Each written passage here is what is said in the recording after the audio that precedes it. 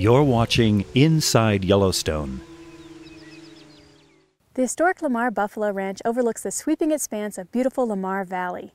A cluster of log buildings marks the spot where from 1907 to 1952 the park ranched buffalo in order to increase the herd size. Though bison, or buffalo, once numbered 30 to 60 million across North America in the early 1800s, due to market hunting, poaching, and a slaughter campaign by the U.S. Army, they were nearly extinct by the turn of the century.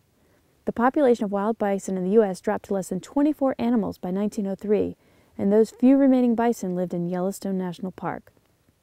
The park brought in 21 captive bison from ranches to supplement the native herd.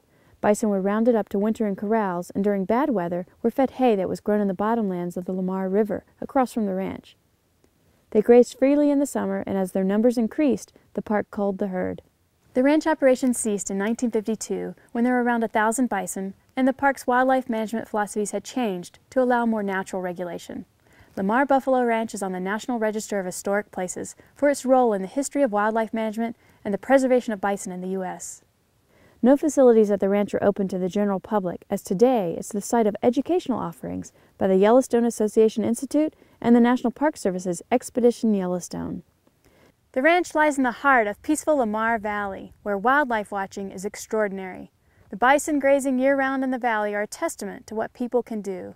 Almost eradicating the animal and then bringing it back from the brink of extinction is truly a conservation success story.